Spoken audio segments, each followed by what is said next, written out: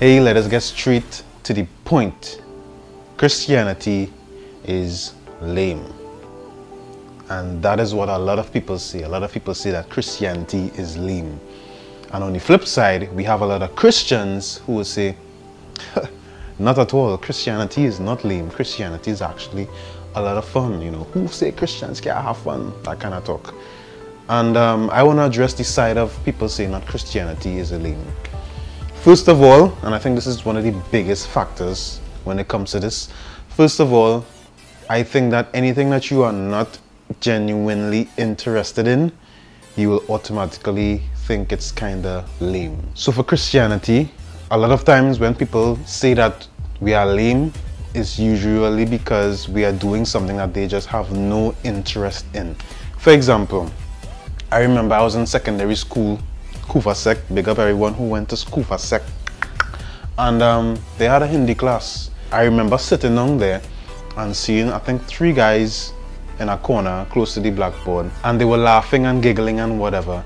And I remember one would go and write some Hindi words on the blackboard, and and then they would laugh, and then the next one would write some more Hindi words, and you know, so they were like probably writing insults to each other in Hindi, and I found that was lame. I thought that to be very, very lame, and I thought that it was lame. But if I was someone who was, you know, linguistic and I loved the language of Hindi, I would be there laughing, having fun, and I'll be in the joke, I'll be, you know, I will be there.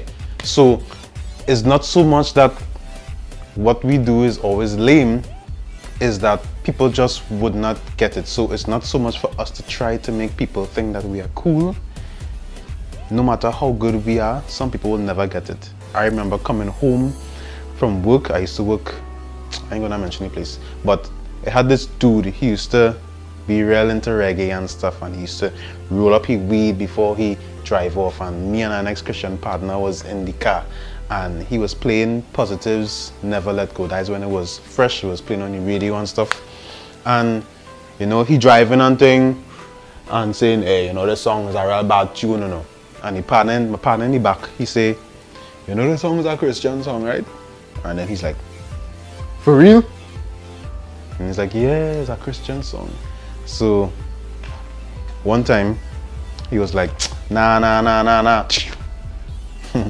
and change the channel for the station. So immediately in that moment, it was clear that it wasn't so much that the music and the vibe was lame. It was just that it's Christian and he can't relate to it. So for the Christians who think that other Christian stuff is lame, I have to ask you, why do you think it's lame? Is the things of God boring to you? Are you not delighting in the Lord so that the things that we do comes across as being lame?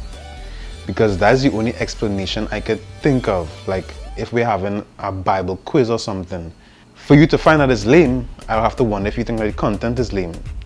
I'll really have to question if you really delight in God's word or in the things of God and God's people. There's a flip side to it as well.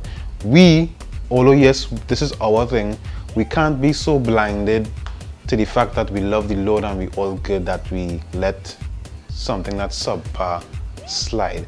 A lot of times people label Christian products as being substandard, and I think it's a lot because we love it so much that we enjoy it so much, and we don't put the extra effort to have excellence in terms of the quality. But that's a topic for another day. It's just something to make you think, make you wonder why people don't find some things interesting. Maybe you don't find some even Christian jokes interesting. Maybe because you're just not interested in the product that we're selling. What do you think? I want to hear your comments. I want to hear your thoughts. What are your views? Leave a comment in the comment section. Remember to like and subscribe. Share this video if you enjoyed it. See you in the next one.